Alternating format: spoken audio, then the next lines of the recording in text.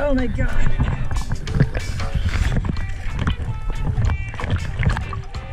Swing him in fast. He's about to come off. Swing him in fast. Yeah, something. Woo! Fish under it that chased it? Really? Oh, he's a little then. He's little. What's going on, guys? Welcome back to another video. This video is slightly different, being that it's a spearfishing video, and typically I'm fishing. I'm sort of a beginner when it comes to spearfishing. I'm a pretty good free diver. I've been diving and snorkeling almost my whole life, living 5 minutes away from the beach in South Florida. I think that really helps me when it comes to spearfishing because you've got to have a good foundational base of free diving if you want to free dive while spearfishing.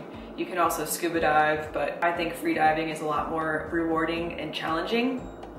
And it's a lot more fun too. You don't have to deal with all the scuba gear and all that kind of stuff. Other thing, I'm used to being from Florida, going to the Bahamas and the Keys. I'm used to clear blue water.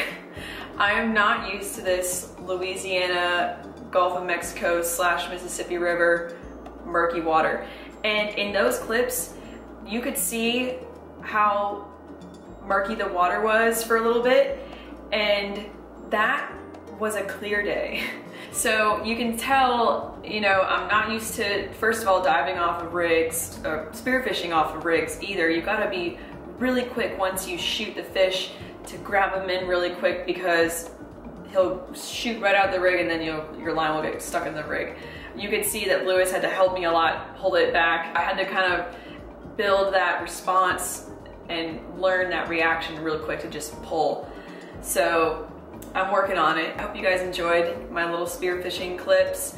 Now I'm going to bring that tripletail into my kitchen today and cook it for you. In Louisiana, there's a tradition to eat red beans and rice on Mondays. I know it's a Louisiana thing. I'm not sure if it's like that in any of the other states. It's not really like that in Florida, so it's kind of a new thing for me. Another thing is, I'm gonna do a little bit of my own twist on a traditional red beans and rice recipe today. Typically, you've got a white rice. Today I'm gonna be using quinoa. Also, you've got sausage in the red beans and rice, which I'm not gonna use sausage today. I'm gonna swap that for tripletail. And I don't have regular red beans. There is a difference between kidney beans and red beans. It's okay, it's all good. So I'm doing a few swaps. I also don't have a few ingredients. You're supposed to have a green bell pepper, but I have a yellow one. You know, stuff like that. So I'm gonna put an ingredient list right here so you can take a little screenshot of that and go get your groceries, get your ingredients all together so you can make this recipe too if you want. So in the last video, you got to watch me catch and clean the tripletail. You could see it's a pretty difficult fish to fillet. It's tough. They've got those big thick scales, all those spines, the sharp gill plates. It's just, you gotta have a sharp, strong knife, and you gotta be strong and really put your muscle into filleting these fish. So if you haven't checked that video out, go ahead and check it right up there. I'll put the link in the description box below so you can watch that first if you're interested in how to clean it. Also, I'm really surprised at how many people don't know what a tripletail is or who have never heard of a tripletail before. The first tripletail I ever caught was actually in my backyard on a canal. We lived on a canal, and I caught a tripletail in a bucket this big, and it was yellow. The juvenile ones are yellow, and they float around on the surface of the water, look just like dead leaves in the water. It's like, really, in Florida I've never seen them any bigger than you know, so here it's like they're Jurassic monster tripletail, and they're really fun to catch and target out of Venice here. A lot of times I'll hear Lewis on the phone with clients talking about going tripletail fishing, and they're like, huh, tripletail, what is that? I'm like shocked, because it's such an excellent fish, not only to catch, but they're so delicious. I also get a lot of people commenting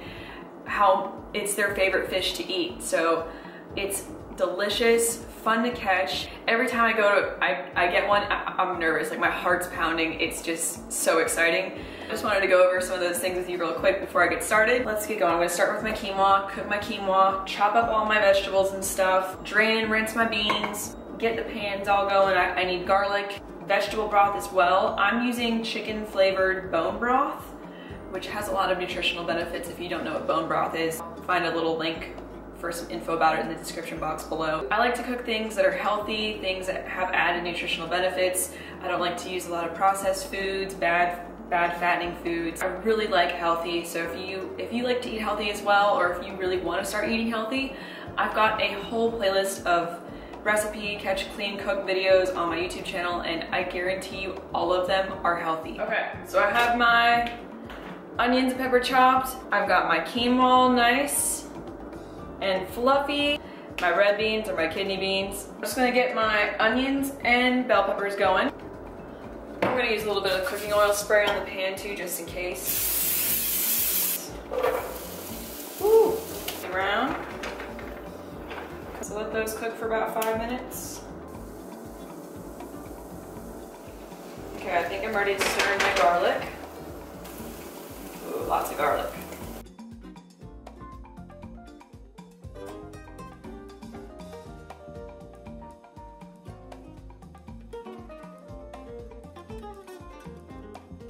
Alright, so after I cover it, I'm gonna lower it to like a medium-low heat and let it just cook for 10 minutes. So we'll check back with this in about 10 minutes.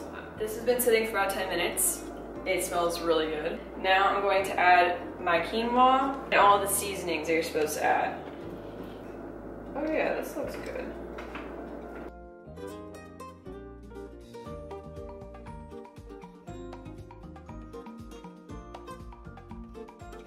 Okay, so now I have my fillets. I have a pan here with some butter in it, and I'm gonna put on medium-high heat. And then I'm also gonna add some garlic once the butter melts a little bit. My butter is nicely melted in here on this pan on medium-high heat. I added my garlic just a little bit, and then I added a little bit of garlic powder on my fillets.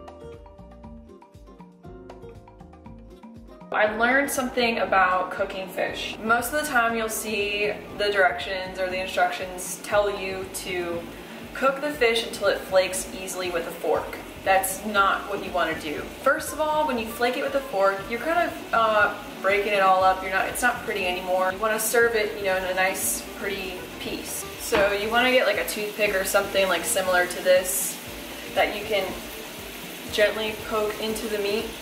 And if you feel any kind of resistance, like a rubbery feeling or like your toothpick stops, that means it's not done cooking. So that way you don't mess up your fish by flaking it apart with a fork, and it's a better way to just kind of make sure it's done. If it goes in smoothly and it comes out, it's done.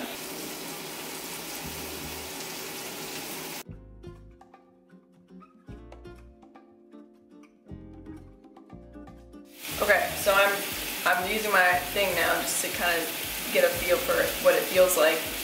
and it's really easy to poke in parts that are done. They go right through, they slide right through, it comes right out. But then the parts that are not finished, you can kind of tell it has like a rubbery, like hard feeling. And then you poke all these little holes in it and you don't even see it. This one's almost done.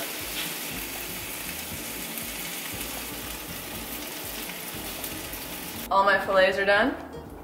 They look really good. It smells even better. Now I'm ready to put it all together and eat it.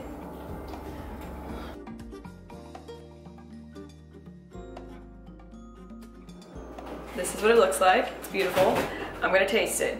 Definitely does not look like traditional red beans and rice, but I made it completely different. So.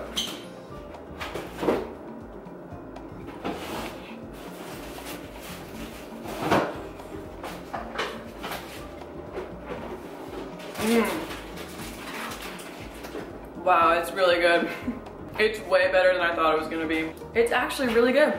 Yeah. I was kind of worried, I'm not gonna lie. It was really good. And if I did make it with sausage, like a regular red beans and rice recipe, that would also be really good too. Maybe I'll do it with like, can we get some deer sausage made? Yeah. That'd be good. I don't know. I mean, how many deer did you kill? I don't know yet. You gotta kill the deer to get the sausage I might made. find out. Look at it. Fish is like as usual, it's delicious. And I barely seasoned it or added anything. It doesn't need much. Butter and garlic and salt and pepper. It's so good. And it does taste really refreshing and healthy too. In a good way. So, if I was gonna compare this fish to another fish, I would say it's similar to like a snapper, like a red snapper, like a mutton snapper. Not grouper. What would you compare Tripletail to? Red snapper. Yeah. Similar meat. They're both about Oh, it's so good. I may have overcooked it just a little bit. I think it's better to undercook your fish because when you take it off the pan, it still cooks itself.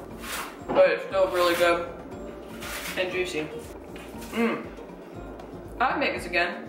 So I'm done. I'm gonna finish this up. Hope you guys enjoyed this video. I really hope you get a chance to try this recipe. It is really good. Even if you want to do, if you don't have fresh fish, I would go ahead and get some sausage and put that with it too. It's really good. Enjoy your Monday. Enjoy your red beans and rice. Don't forget to hit the subscribe button because I'd love to have you here. Hit the like button because it really supports my channel. And I'll see you guys in my next video.